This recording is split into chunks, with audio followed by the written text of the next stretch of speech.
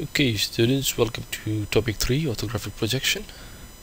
Let's look at first of all why we need orthographic projection. The actual objects such as a pencil, a computer, monitor and a textbook are typically very easy to recognize. For example, you see a book and you can easily describe the book to someone else. Whereas complex three-dimensional objects are difficult to describe and can be even more complicated to draw and to dimension because there is just so many depth and so many sides. So you see in this cartoon, this person is trying to explain to the other person what a gas turbine looks like. Still on the topic of why we need orthographic projection is used to change physical objects and three-dimensional ideas into two-dimensional drawings that effectively describe the design and features of an object so that the object can be documented and then later on manufactured. For example, if you were to see this drawing of a three-dimensional view of a gas turbine, it will be very difficult for you to understand what's going on, and if someone gave you this drawing, it will be very difficult for you to manufacture it.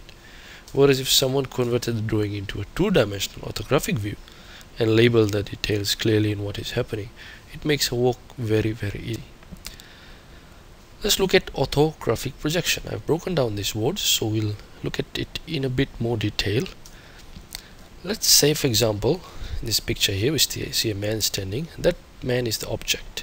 Now, the shadow of the man is projected on the ground, and let's say the shadow is the projected image and the ground is the plane.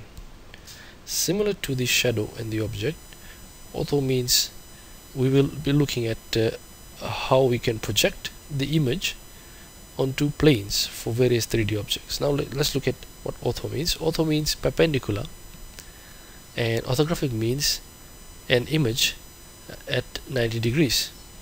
So orthographic projection basically means the projection of an image onto a plane at 90 degrees.